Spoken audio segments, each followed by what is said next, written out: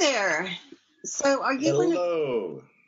And David is with us, and I just am so excited because we've got this great advocate from Texas tonight, and he's going to be helping us out because I know this time of year parents are spending a lot of times in those conference rooms talking about extended school year services.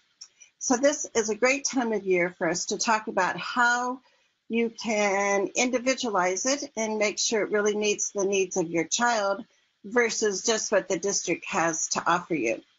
So I'm excited to introduce our guest this evening. He is the Director of Advocacy Services in Texas for a law firm. And besides being the director there of all their advocacy services, you can see from these photos that he's an explorer. He is a drummer in a local band. And yes, he even is a former Marine. So I know some parents are probably thinking, Marine, I would love to have a former Marine sergeant come to one of my IEP meetings. But the reality is what I found, knowing that David throughout the past couple of years, is that he's not that really kind of gruff Marine that you might have a stereotypical view of. But instead, he is just this knowledgeable advocate that has so much breadth of experience that he brings to not only us tonight, but all the families that he works with in Texas. Such unique ways of making sure that people at the IEP table know what's what and how he can magically sometimes get positive results for students with disabilities. So I'm going to do a quick check our technology. So we have a couple of people on live. If you can hear us and see us, give us a thumbs up so we know that we're not just talking here and nobody hears us. But I think we're A-okay, so that's good. If you are new to our show, I am Charmaine Thaner, and I'm an advocate, a parent, a retired teacher, and also author of a #1 best-selling book, The Art of Advocacy, A Parent's Guide to a Collaborative IEP Process. So we are going to jump right in with our guest tonight. He's going to talk a little bit about extended school year services and give us kind of an overview. But then we're also going to be asking and kind of picking his brain for maybe some specific strategies that you can use when you're speaking up for your child for extended school year services. So David, welcome to our show. Well, thanks, Charmaine. It is a pleasure and an honor to spend some time with those who talking about this stuff. It's really important to carry the conversation. The fact that some folks are on and you and I are talking long after the day is done shows that what connects us all is our passionate commitment to what we do. Yes, exactly. So I think it would be kind of fun because, I think if people look at, here's this gentleman from Texas, but Charmaine's saying that he was a former, Marine soldier. How did you then make that transformation to becoming, I know first you were a social worker, but how did all that transformation happen in your career? Well, a lot of stuff happens in our lives, not by choice, but circumstance and opportunity. And I'd spent a year in college. Marine Corps or military at the time, had an incredible GI Bill. And college then, even now, is very expensive. And so if you go to the military, and the Marines obviously, I think, have a higher profile sometimes, at least back at the time I went in, during the early 70s, is that they pay for your college. And so the idea of not having a college debt was really helpful. So when the Marine Corps for about 3.5 years got out, went back to school.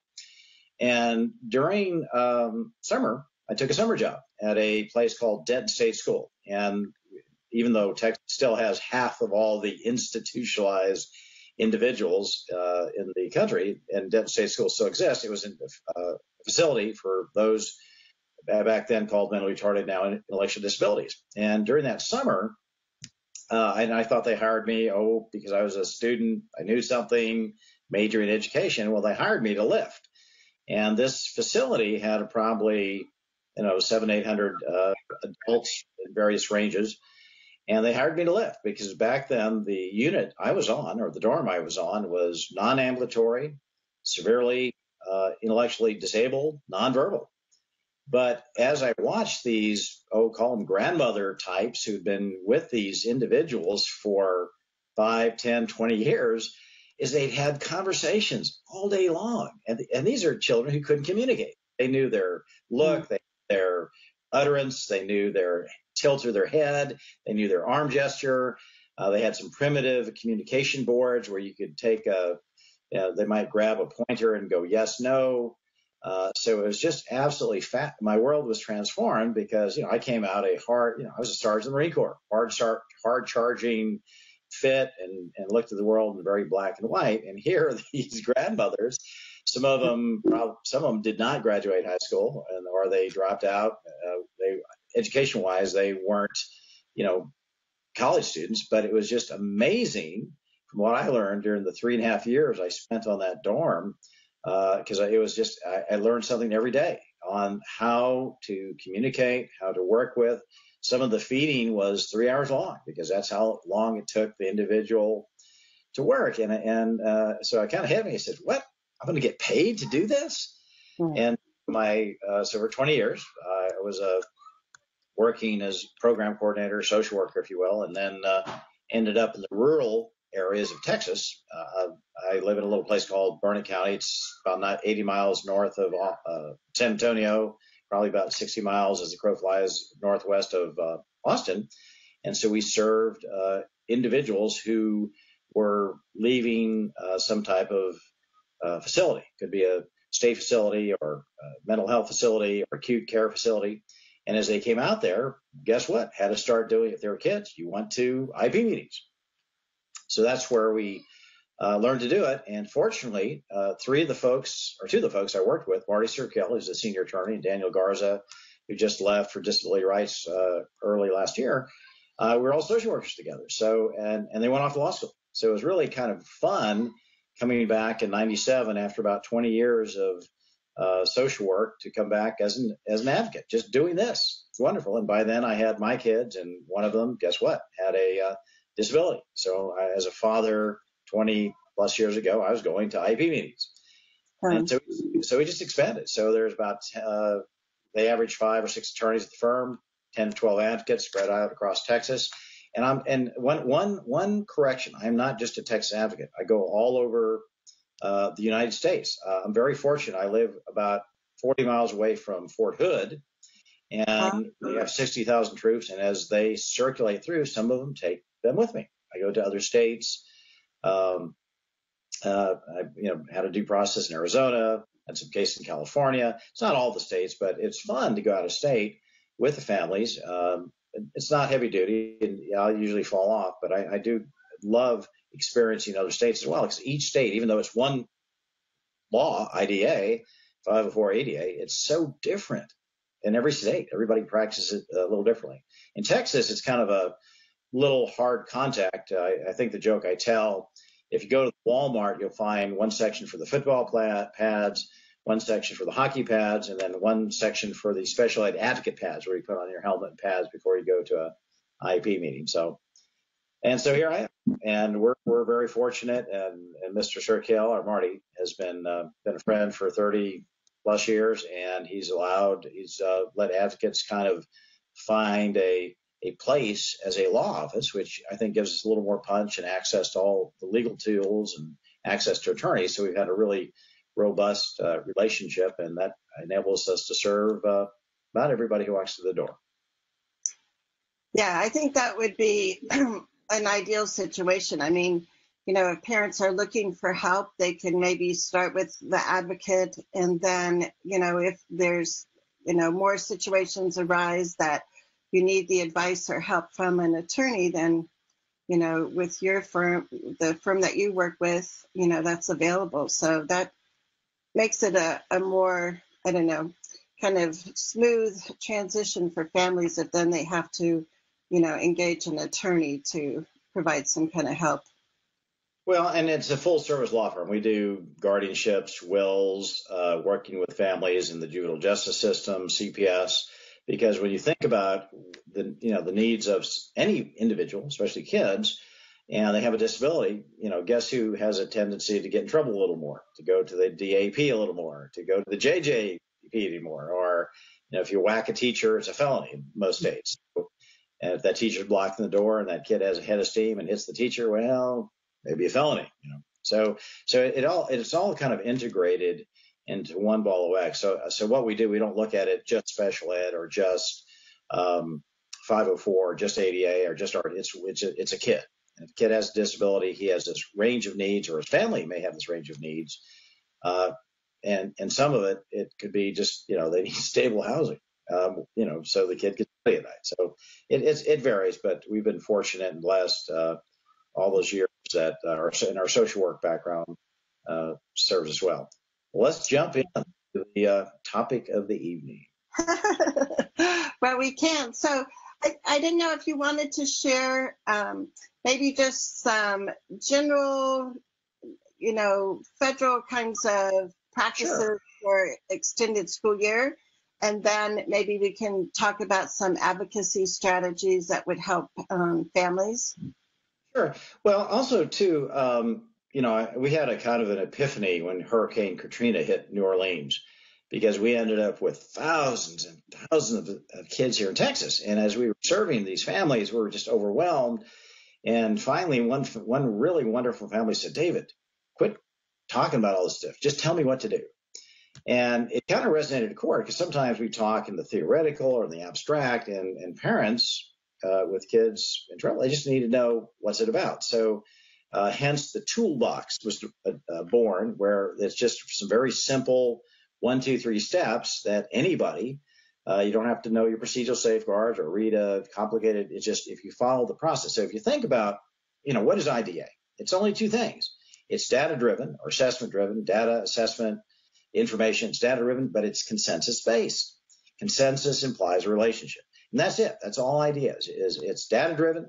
It's consensus-based. And in that, there's 3 distinct steps. It's like going to the doctor's office. First thing you do when you go to the doctor's office, what do they do? They analyze, they diagnose, and evaluate. Well, what's the first thing you do in 504, RTI, ADA, MOUSE? They evaluate, assess.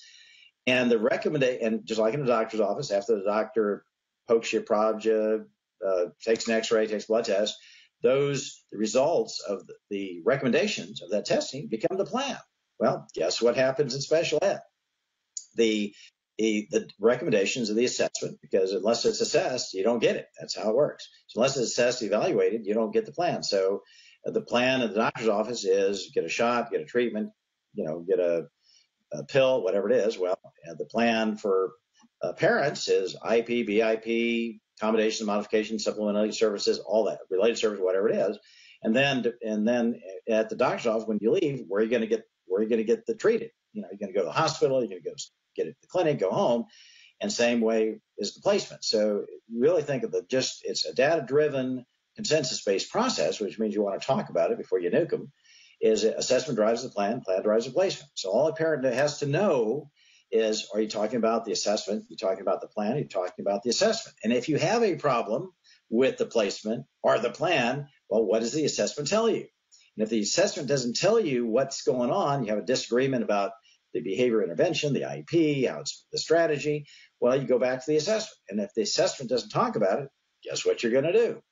Just like the assessment. If the doctor's magic doesn't work, you're going to go back and do more assessment, or you're going to get a specialist. We have specialists, psychologists, PhDs, or states have regional service centers, use lots of things drawn. So really, that's it. All IDEA is it's a data-driven, assessment-driven, consensus-based process, which has 3 steps.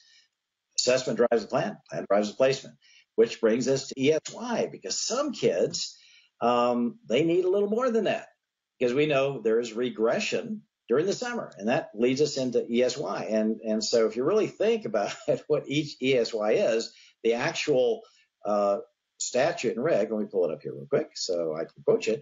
And it's, CFR 300-116 says each school must ensure an extended school year is available to provide FAPE. Well, what's a FAPE? Free and appropriate education, consistent with the second paragraph, and it must be provided if a child's IEP team on an individualized basis. Now, let me throw that out there, because that's one of the first steps of the ESY you want to look at. Is schools, by their very nature, tend to be cookie cutter. They've had some disabilities they've worked with for X amount of years. This is what we do. We have this program. We have this service. During the summer, we have 6 weeks of this and this.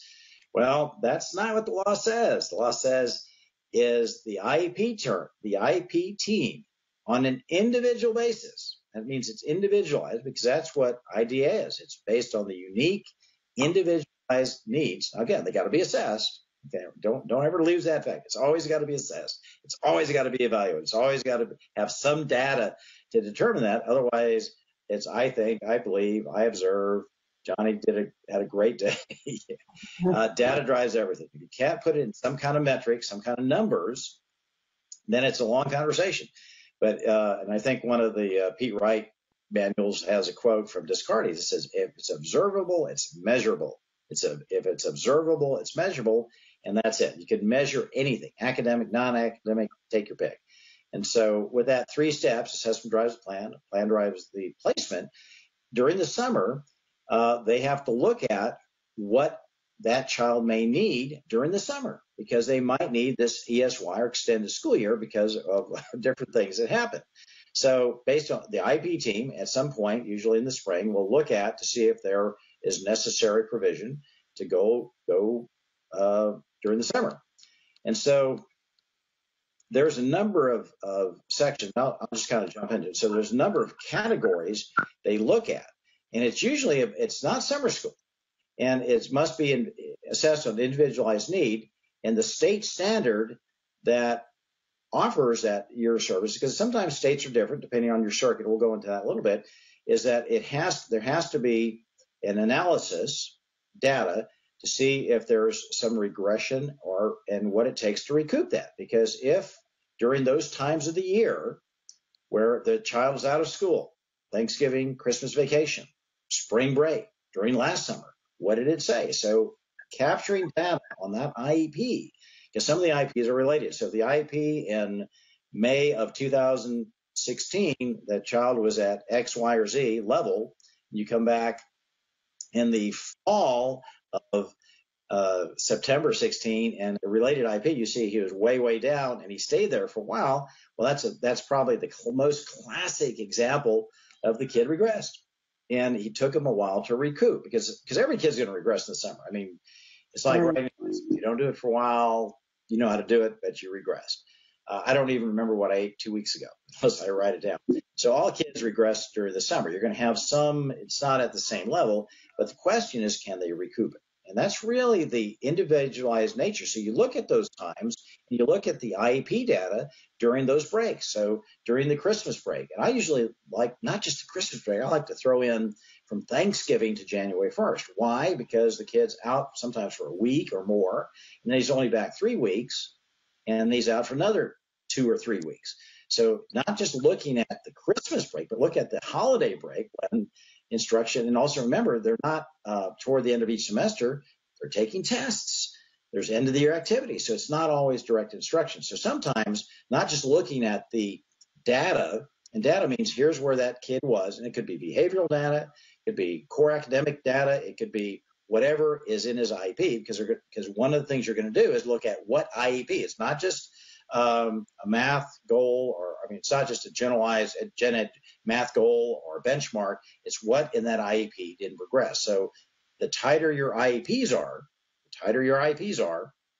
the tighter you can make a case for ESY. So look at those data and benchmarks. Every school has either a 6-week, 9-week, they have some periodic reporting. Those are going to be your benchmarks. And if they go down after a break, that's your discussion in ESY. What IEP goal does he need to work on? Especially related services, the speech, the OT, the PT, music therapy, for those states that have that.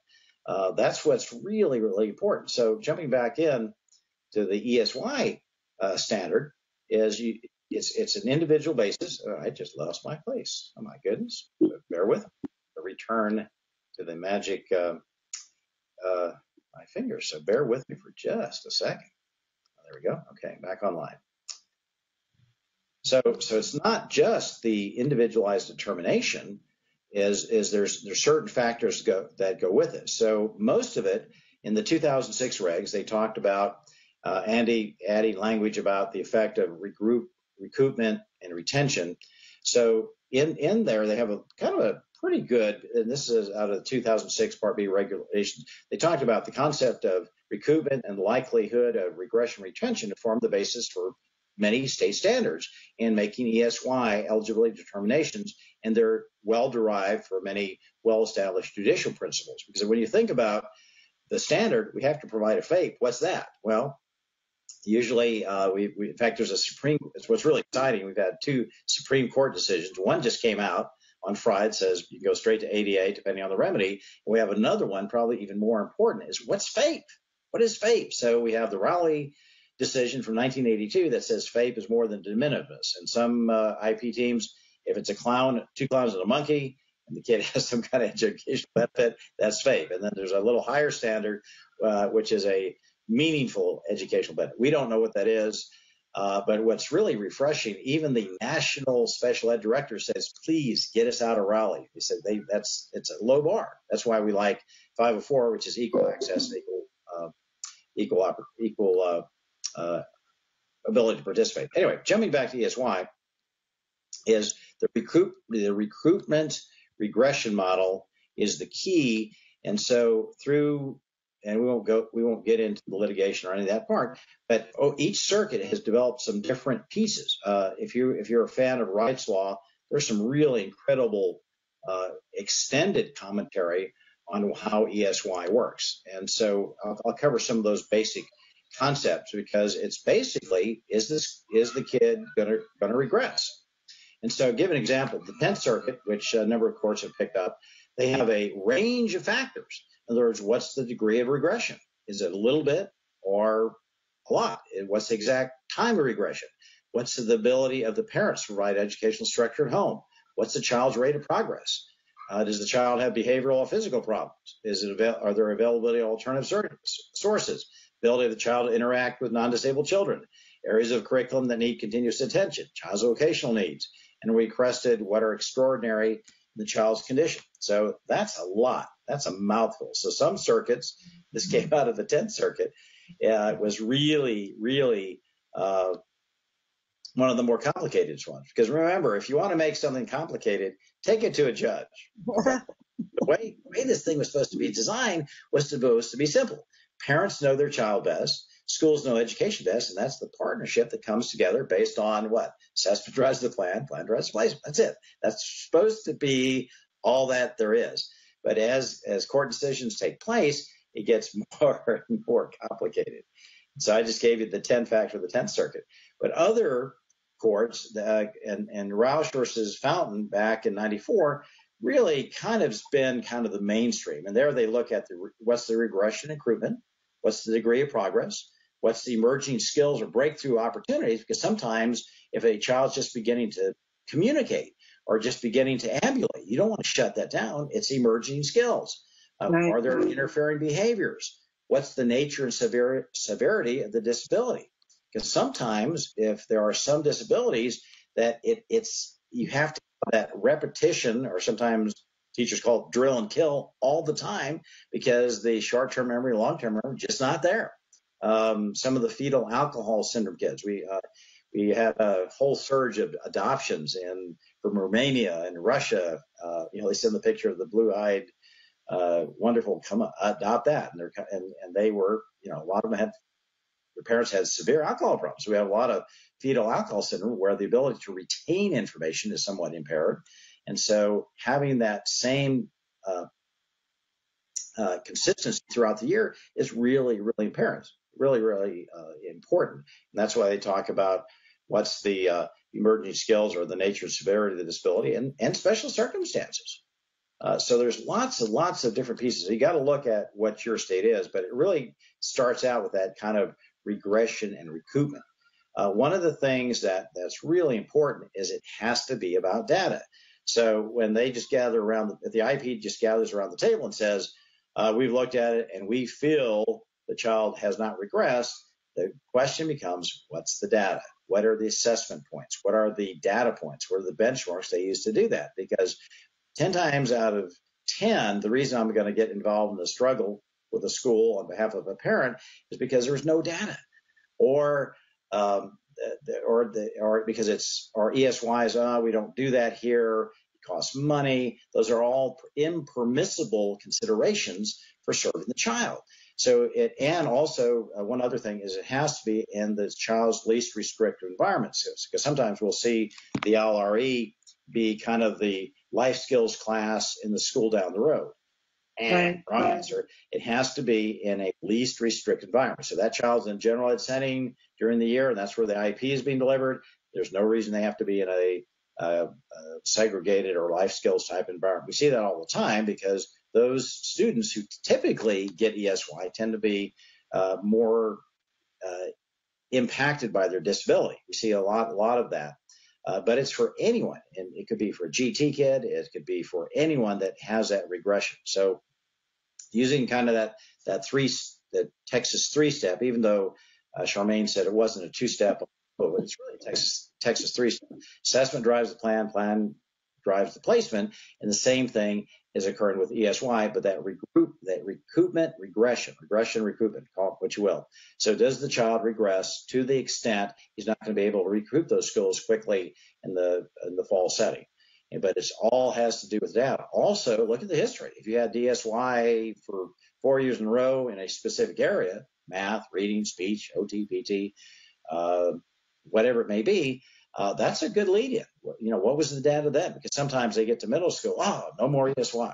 Or they had in middle school, in high school, we don't do it. So what's the history and pattern of that?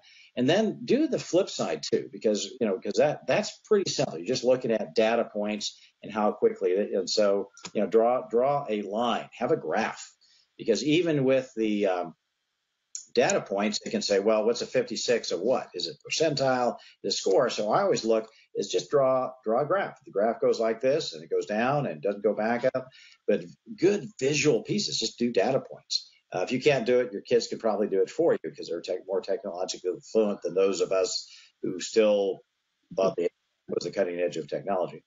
So one of the other things too that I think is important is look at the other side. In other words, what is their policy on ESY? Sometimes if I want to know something about a school, or because remember, all school educators have different degrees of experience. They may be in a major urban area where they see every shade and sort of disability, or they may be in a rural area where they only see a few of this or that. And so getting a hold of what is the school policy? What is the school policy? So I always ask if you don't want to go that far, I always ask for the special ed operations manual of the district, or what is the special ed operations manual of the campus? And it tells them step by step, you do this, you do this, you do this, you do this. And so if I have their policies and procedure on ESY or FBA or whatever it is, I know exactly what they're supposed to do. And so it's not me, pressuring them, coming in as an advocate from a law firm to do stuff. These are your procedures. So knowing what the procedures are for the school or for the state really puts you in the driver's seat as you go through this, because ESY, think about it. In your state, like in Texas as an example, you tend to have these ESY discussions toward the end of the year to look at that year of progress or regression or wherever it is. So in Texas, and there's some annual IP meetings in the fall and early spring, but most of them fall in March, April, or May. And with that, like in Texas, so we have 420,000 kids in special ed. So there's going to be at least 420,000 ARDs. And so if you're the diagnostician or the person running the ARD, you're just trying to move that ARD through. It's a really compressed type of process. So knowing how they operate, knowing their procedures, knowing their policies on ESY or your state policies, because it does vary a little bit right in front of you. And knowing what that is ahead of time makes the conversation not adversarial at all, because when you start asking what's the data, where that is, sometimes you're telling them what to do. If you're an educator and you've been at school for 10 years and you got your master's, just questioning what you do sometimes can cause a little defensiveness. They're asking what I do. They ask for data. I never take data. I've been doing this 20 years. But having their policy is a real easy conversation. Doesn't your policy say right here you do that? So that's just a little advocate trick, is knowing what their policy is, so you're not trying to argue, well, federal law says this or state law says this. Well, in Podunk ISD out in Podunk City, you're able to do that. So knowing their policy is really, really important. And I always make it, it looks like, because, nobody calls up an advocate and says, David, I'm having a really good IP and I want to spend a bunch of money on it. It's only because something's gone wrong. There's a concern. Something's happened to the kid. Progress isn't being maintained, whatever it is. However we get there, it's not because things are going well. But we want to leave it, just like in camping, we have no trace left behind. You always never want to leave a trace with you. You want to do the same thing. And if you can improve the relationship, especially if the parent has a better understanding on what they're looking at, and if for the parent to have understanding, just like for the school to have understanding, you walk a mile in their shoes, which is their policy and procedure. It really makes a difference, or a case. The other way to help sometimes have a conversation is not to file due process or to complain, is what are the due process decisions in your state regarding ESY? And if you look at how the hearing officers ruled, you can kind of see where you fall.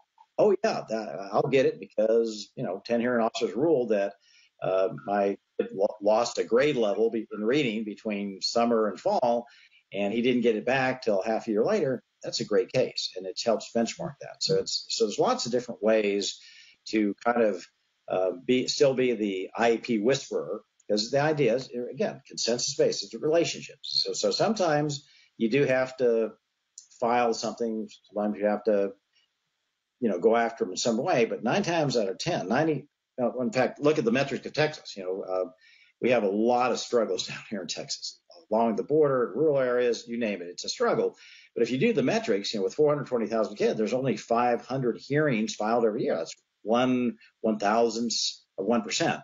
And those that go to hearing, the 40 or 50 that go to hearing, is 1/10,000th of 1%. So of those 500 or 600 filed, only 50 or 60, or maybe, since we have the Cuddy law firm down here, may even be 100, but it's still not getting over 1/1000th of 1%. So the idea of all this litigation out there is kind of a misnomer, because when you run the data, now there are 2 exceptions, and that's Washington, D.C., where there's thousands of hearings. I don't know, 10,000. I mean, it's 10,000 a year or 15,000 a year.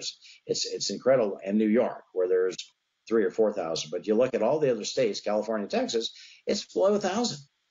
And so when there's 400,000 or 500,000 kids in those states, and you're only hit 1,000, that's not many. So the idea that schools might give you, it's going to be litigated, or is really rare. It's very, very rare that any litigation takes place. It will attract a lot of attention and suck the oxygen out of the room, but that's not how an IEP is designed. It's, you get some data tells you this, develop the plan, you have the placement, and you analyze the data. And ESY is just part of that between the summer. Regression, yeah, that's right. Regression, it's been a long day, is recoupment and regression and recoupment is 2 standards. So it's all based on data. And that's really it. If you follow that 3 steps, you have data as you determine whether that child needs services or not, you're there. Right. There's a mom on live with us tonight, Erica, and I had asked her, because I've been working with Erica, and so I asked her if she, what she thought about her son receiving ESY this summer. And she said that, she's kind of wondering about that because right now things aren't going well at that school. And so she's kind of worried about causing more harm than good if he then goes to ESY. So I think sometimes parents need to look at maybe your kid does qualify for extended school year services, but for a variety of reasons, maybe you're doing, some kind of, I don't know, scout camp or something else for your child during the summer. He's going to a Y program that you feel like is going to be, meeting his needs better than going to the school's ESY program. Just because your child qualifies doesn't necessarily mean you have to take that offer of services. Well, yeah, and in fact, summer vacation, because that kid may benefit, because of the school days have gotten longer, and if he spent 9 months going for 8 hours a day plus homework, maybe he doesn't need that. And Boy Scout camp, chess camp, summer vacation with the family. That's the wonderful thing about services. If you say no, or in Texas, you say whoa, you don't get it. And so just say no, because if there's something more meaningful, if you're going to go to 8 weeks of hippotherapy, and it's in the middle of a wonderful hill country ranch with horses, who would want to go to a school building in summer? So absolutely, it's just a service. I sometimes put in the category of transportation. Special ed transportation is a related service, but not everybody wants their kid on a special ed bus. But sometimes you do. You take it if you want it. You take it if you need it. It's a service to be offered, because if you really think, what is a parent's role at any IEP meeting? You have an equal seat at the table, but you don't have equal input. Okay. They will take what you say. They'll listen to your data if you have some. They make the decision. A parent doesn't provide FAPE. A parent doesn't provide the services. So if you really think of it, it's not a contract, but it's like a contract negotiation. At the end of the art, it's like end of buying a house. Contract offered, contract accepted. Contract offered, contract rejected. Well, so at the end of the IEP meeting, including ESY service, they're making you an offer of FAPE. They're making you an offer of FAPE with your input. And then you decide, yes, I accept that offer of FAPE, or you say, no, I'm not taking that offer of FAPE, and you use your procedural safeguards. So at the end of so it's your call as to whether you take those services or not at any time. And during the summer, I'd say a lot of kids, and also ESY services has evolved.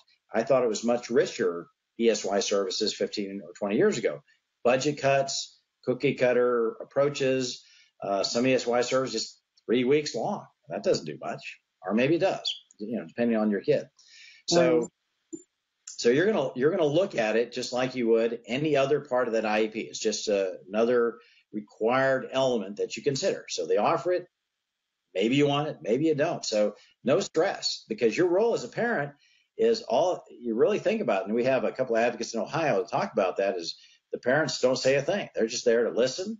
You accept the offer of FAPE, or you decline the offer of FAPE. That's really technically what you're there for. I mean, certainly you can bring your reports and you offer your insight, and you can agree or disagree with the different comments. But at the end of the day, your role as a parent, after giving your input, you have a right to be there. You have a right to participate. They have a right to consider. But you pay, because school provides the FAPE. You don't. So just look at it. If it's merits consideration, weigh it. Talk to grandma and grandma who might have been expecting you to go to their house and then make your decision. Right. Yeah. And I think that's a helpful way for parents to look at that IEP process. And I always encourage parents to bring input, but like you said, at the end of the day, if there's disagreement, it's the responsibility of the district to provide that free, appropriate public education. So, even if the parent doesn't agree with it, if the district offers that as their offer of FAPE, then the only recourse parents have is to pursue those, procedural safeguards and take some other kind of action in order to, continue to seek resolution there. Yeah, absolutely. So it's not a hill to die on. It's just a routine consideration once a year for services. Also, too, is sometimes you have the ability to negotiate, because ESY is not always part of that. Sometimes ESY can be a consideration as compensatory. In other words, they didn't do X, Y, or Z. Sometimes ESY becomes kind of it's a consideration, but they need it because it's a compensatory. They didn't do it a year before, so they roll it in. So remember, it's all in negotiation. It's always a negotiation. And sometimes we think of it as, maybe we watched Happy Days too many times or Leave It to Beaver, and we think of schools as a safe, we trust schools, they're good folks, and that's true. But remember, you'll spend 30 minutes on Yelp looking for a good restaurant.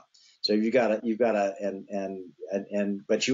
take a bad burrito more than 30 seconds. You wouldn't take a bad milk from Walmart more than seconds. You wouldn't take bank lost your money more than a day. So why would you take a bad education as a way? Because sometimes what happens, we get two different sets of standards, one for everything else. Look how you look for your pediatrician for your kid, or the gluten-free, casein-free diet, or all those things you do for a kid. But you go in and you'll sign, agree in those states that have it, or you just accept the IP or their decision because they're the school. You trust the school.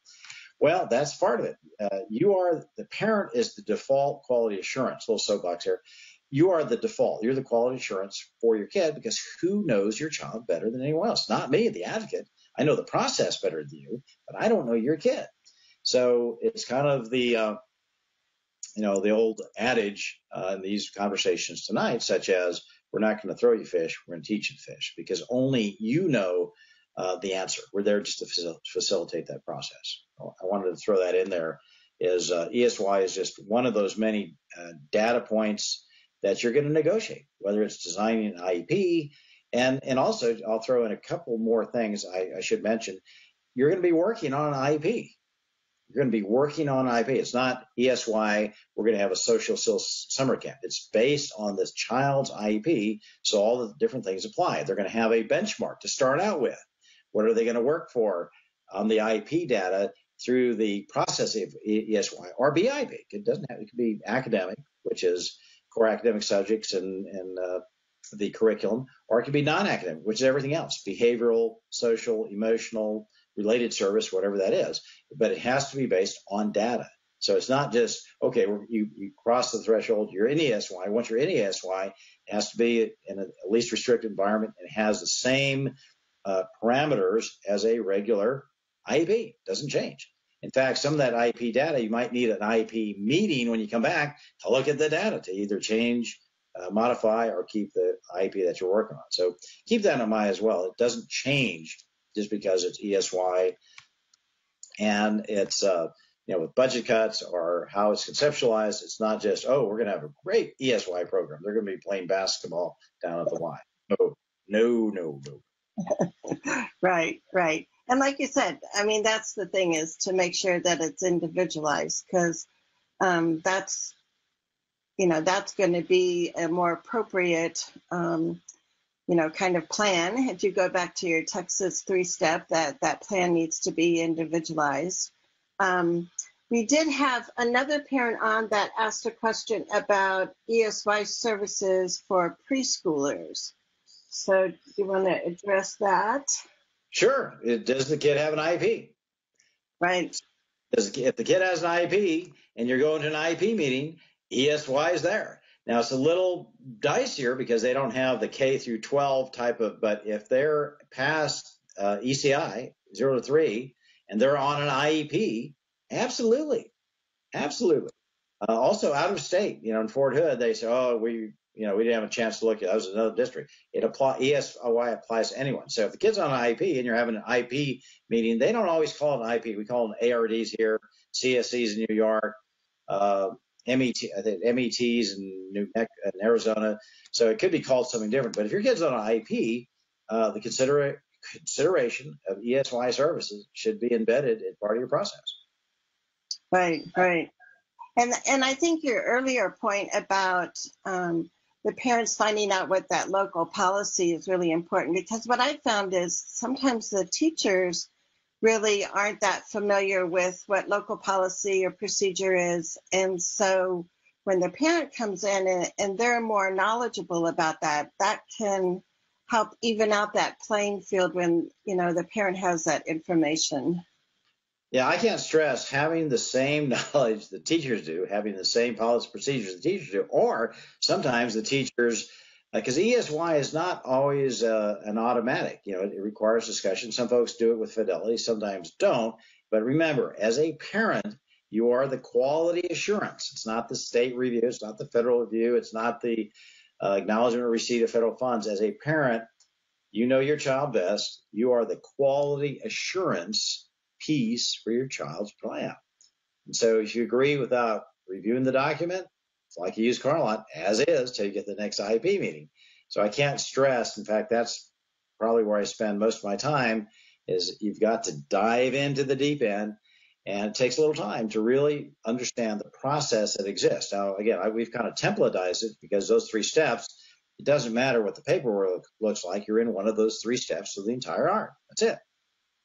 Right. There's some subtleties, but on a specific piece, because ESY, or maybe it's when do you get OT or when you don't get OT, knowing what the school policies are, and because how many teachers know what school policies are? Not few. But if you're the knowledgeable person on what school policies are, it gives you a lot more leverage in that conversation, because that's what it is. It's a negotiation, and sometimes negotiating with the North Koreans. And so it's a different kind of negotiation than if you're negotiating with the French, so to speak. But it is a negotiation. But I really want you to think about, so if you've been to a flea market, you've been to a used car lot, you play poker, you're always weighing the different elements. It's not always black and white, but you do have your data. And what does that data mean? So you can't go wrong knowing what data means, how they develop their plans, and if you know what, or another, one more trick. Most states have wonderful open records procedures. Okay. And what they do, they always bring teachers back early in the year, or sometimes in the summer, and they train them, or sometimes they have training days. Anything they've trained on is subject to open records requests. So a lot of times, I remember it was related. We had ESY as part of it. Is we were wondering, because you can be a great teacher. No, there's no doubt. I mean, if you're going to earn money as a teacher in the wrong business. So usually teachers have a heart, even if you're not getting along, or it's a conflictual relationship, or it's not as kosher as you'd like to see in terms of the relational possibilities between you and the school. But teachers are there generally for the right reason. We hope and pray. But getting their in-service on whatever that issue is, because eventually there's ESY in-service in your district or in your co-op or however they do that. And so not just knowing what the procedure is or what the state regs are, what did the in-service say for the teachers? And I find if I have what they were in-serviced on, you got them, because that's what they were taught. And so you're at that same level they are by knowing what that in-service. I do that a lot with IEPs, because sometimes we get some really, rule of thumb here is you should all, I think, I don't know if Pete Wright said it or somebody said it, but the IEP should always have better than what a dead man can do. Right. The IEP goes to be, he will sit in his seat quietly. Well, dead man can do that. That doesn't work. So the standard should always be more than what a dead man can do. And so looking at how they were trained in the IEPs, or ESY in particular, gives you a great insight as to how they conceptualize what that is. Because some schools, larger schools, Dallas, Houston, San Antonio, Austin, they have attorneys that come in and train to make them legally compliant. That's great. Others, because we have 1,300 districts where you have 150 kids in the district, your bus driver, autism specialist, and principal are all the same guy. And knowledge of this little concept. So knowing what they trained on or what that is really gives everybody a chance to learn together. Because when you talk about it, it is a team. When parents say, well, the school did that. No, you are they. You is the they. It's a team, and everybody has their distinct role.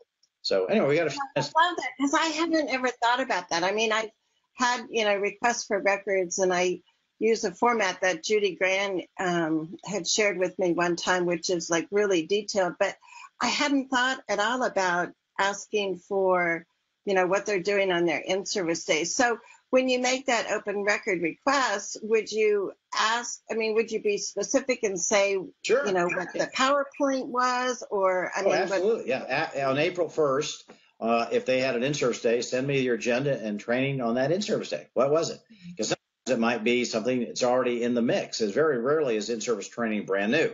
It's usually re-emphasizing the point. Some are your state standards. You have to be certified in CPR every year, or certified first aid, or certified in behavior management. Some of it's pretty routine, and that's good to know too. But for ESY, it's not a heavy duty consideration. Or what are their policies, or what are their trainings? And that tells you exactly where the school benchmarks their knowledge, and that's your knowledge. So when you take it there, if ESY is sometimes ESY is important because the kid really regresses. So we have kind of students on a permanent ESY status till they graduate, just because of the nature of the disability and the kid needs it. Others, it goes up and down depending on the kid, preference of the parent. But knowing what they do before you go in, what a great conversation. Oh, exactly. And I'm thinking of, because what I like too is that these strategies work for beyond ESY. Like Erica, who's online with us, I said I've been working with her, and the school district recently had, and in this particular building had an in-service only for an hour and a half, which is too bad, but about strategies of working with students that have experienced trauma. And they brought in an outside expert. So, Erica, if you're still here listening, that's our next step. We want to find out what they taught the staff at that building, because that's a topic that we're really interested in for her son.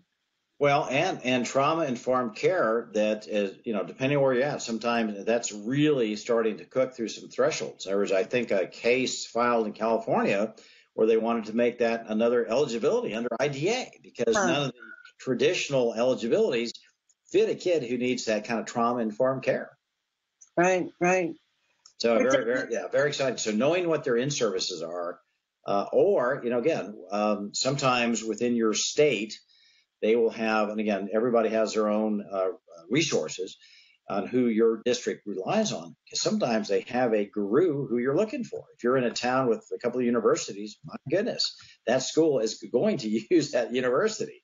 Or if you're in a large city, or if you're not in a large city, who does the state reach out to? Because sometimes just that phone call to that person up at the state level, especially because state education agencies are not that big. Even in Texas, there's only 600 people, and if you call somebody 2 or 3 times, you're now knowledgeable, because you're asking, hey, I had this ESY come up. What about this, this, and this? Well, each state has expertise in a certain area. So not just getting the in-services for the school, or what the policy is, or their operational manual. Ask, well, who writes the regs for your state? Right. They're obviously the most knowledgeable. Why did you write that reg? What was the behind it? Oh, yeah, because the superintendent of Muckety-Muck says I was tired of ESY, or whatever it is. So the educational community, especially between the higher echelon of schools, and they've been there a while, and state education agencies, you see a lot of blending back and forth. The superintendent over here might have been at the state level, and so there is kind of a common knowledge just among advocates. You can probably talk about, here's the 200 advocates that do this around the state, because you see each other in these types of forums. The same is true of your state. So getting to know that piece for your child, and it applies to ESY, but that's the subject tonight, but getting to know how they were trained. What is the policy? Just as a parent, it's an easy read, and you don't have to argue about that, because it's their policy. Yeah, I think that's really, because like I said, I don't know why, but I've never thought of that. And I think that's excellent, because I know in most states, it seems like there's, at least 2, maybe more days set aside in the district calendar for professional development or in-service. So, each time that comes up, during the school year, we could just make it a regular practice that after they've had that in-service, that we ask for that open record request to see exactly.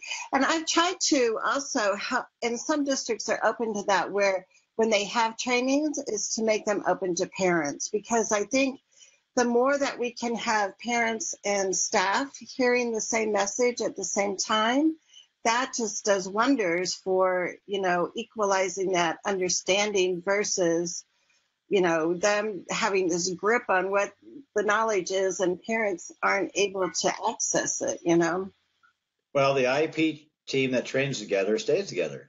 unless there's a prohibition for folks not to attend teacher trainings, go all the time. You can bring that up as the IP, because if the teacher's getting trained on a specific X, Y, or Z, why wouldn't the parent need to be trained or become part of in-home service training? Why? I mean, if there's something that's going to help the teacher do better with their scope and sequence or their drill and kill or whatever their style is, why wouldn't the parent want to do that? Assuming parents have time, because that's the other thing you run into. So knowing how teachers train, I have found to be an incredibly rich source and saves a lot of wear and tear, because you're not arguing from your point of view. You're saying, hey, this is the training you had. Why aren't we doing this? This is your policy.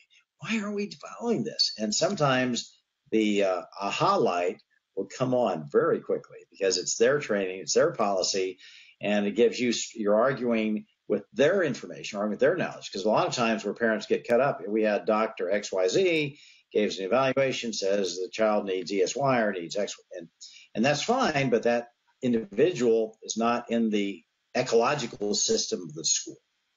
And so when you think about the ecosystem of the school, that's their knowledge base. That's how they navigate their world. So if you're part of their world, it's easier to have a conversation than if you're bringing outside someone from your local educational ecosystem. Right. And I think that's one of the things that's helped me as an advocate, because I was a special ed teacher and I was a classroom teacher. And after 30 years, I retired. But I know that system. And so I think in a way that helps dispel some defensiveness of, I've been where you are and I understand the paperwork and I understand all the headaches that come with it. But also as a parent, I know that we have to speak up for our kids, so that's it. That can make that difference. Well, here, anybody who's listening tonight, here's what I always offer as part of the in-service, because I always enjoy having, I don't know if my information is helpful, maybe it wasn't, maybe there's more. My email is real simple, because I was a Marine Corps sergeant and I do special ed. I'm a special ed Marine at Yahoo. Special ed Marine, just as it sounds, special ed Marine at Yahoo. Send me a question. Whenever I do an in-service, I will answer any question or even talk to you if you want me to. For 2 weeks, free of charge. 2 weeks, free of charge. Offer. So yeah, I'll make sure. So you're welcome. So those folks who saw this, now this does not. This is you see this 3 weeks later, and I'm just kind of the repeat here. No, that doesn't extend. But 3 weeks from 3/16/2017 to benchmark the tape. But if there's some things you want to know a little more. In Texas, we have toolboxes or ESY, and there's just a lot more information you can't put together in just an hour. You can touch on and really just having some conceptual pieces. It's data driven, consensus based, applies relationships. So you want data at all times, no matter what it is. And then there's that 3 steps: assessment drives the plan, plan drives the placement. You don't like the placement, you don't like the plan. What does the assessment tell you? And that's your discussion. And if you ever go into litigation, you're going to be asking the same question. So why not ask the question at the IP meeting and save litigation to the very minuscule part it takes place? And knowing what they do, that's why I love their special ed operations manual of any district I might be struggling with, assuming it's more than one IP meeting, or what their in-service is on that particular area. It just makes the conversation smooth. Oh, I know. Also, yeah, it makes a huge difference. And like I said, these tips go for any subject. Like, there's some cases of restraint and seclusion that I'm helping parents with right now. And they have a district procedure and guidelines on it, but you can't find it on their website anywhere. And so unless parents know to specifically ask for a copy of it, that's not just handed over to parents. So, sometimes looking and doing a scavenger hunt on a district's website, you might not find it, but go to somebody and make that specific request. And then, sometimes you uncover wonderful things that really can help you as you're advocating and negotiating. Well, one last thought on it. It doesn't always have to be a record request. You say, hey, bring that training to the IP meeting. Make it part of the official R document, because if you ever have to go, in other words, hey, my kid's been restrained 5 times and certainly might be looking at the IEP to build skills, to not restrain. There might be the BIP in case it does happen, might be a related service of counseling or some other intervention. But also, why not bring what your policy and procedure are to the yard so we can review it? Does it work for the kid? Does that cookie cutter policy work on the kid's unique individualized needs? So a lot of ways, it's not just an open record request, which you can do. Bring it to the yard. That way it becomes an official part of the yard document, which helps benchmark that. Oh, yeah, totally. Yeah. As much as we can get in writing in the IEP, it's going to be helpful. And then make sure that it's, real specific. But I so appreciate your time tonight, David, because it's been a blast. And thank you for coming on to Advocate Late Night. For those out there, we're all COPA members. If you're not a member of COPA, we hope you join. It's room for parents, attorneys, and advocates. The idea is to break down the walls. Just because I'm an advocate or you're a parent or somebody's an attorney, it's all IDA. We serve kids with disabilities. That's what unites us all. And I heard a stat in COPA, which I thought was pretty good. I think it was 86 or 87% of all the members of COPA have a child with a disability or disability themselves or a family member with disability. So you're in a community that is sensitive and likes to talk about this stuff, as Charmaine and I. So here I am in rural nowhere, Texas. She's in Idaho. Technology is wonderful. So Charmaine, thank you very, very much. Those who listen in now or in the future, thank you for spending a lot of time with us. Really, really appreciate it. If you want a question answered, feel free to email me. There's no secret about what we do, and we try to conceptualize, kind of synthesize our experience in such a way. And I always like to say with the final thought, it's kind of like with the Dalai Lama. He's 80 years old. He studied all the great world religions, and he's looked on as a wise man. So one reporter asked him, Dalai Lama, you've studied all these religions for 60 years. What does it mean? What is the meaning of life? And the Dalai Lama says, I do not know what it is. All I know is in this world, we're to help each other. If not, we don't hurt them. That's all I know. So keeping it simple. So here he is after these great books of the Bhagavad Gita, the Quran, the Bible, the Torah. He synthesized all this to two basic things. So that's why in what we do, or what you do for your child, keep it real simple, keep it in that conceptual grasp. Assessment drives plan drives placement. Something we came up with Hurricane Katrina to teach what IDEA is really, really quick. Your child's education shouldn't be complicated. On that note, Semper Fi. Thank you so much, sir. And for all of you that might be watching it on the replay, it stays up on my Facebook page. I also, by tomorrow, will have it on my YouTube channel, which is Collaborative Special Education Advocacy. And I hope that you'll join us next Thursday. We're going to continue our conversation about ESY services. But each Thursday night at 7 o'clock, you can find us here on the Facebook page. So again, aloha, David, and safe travels to Illinois this evening, and we shall see everybody next week. Thank you. Adios.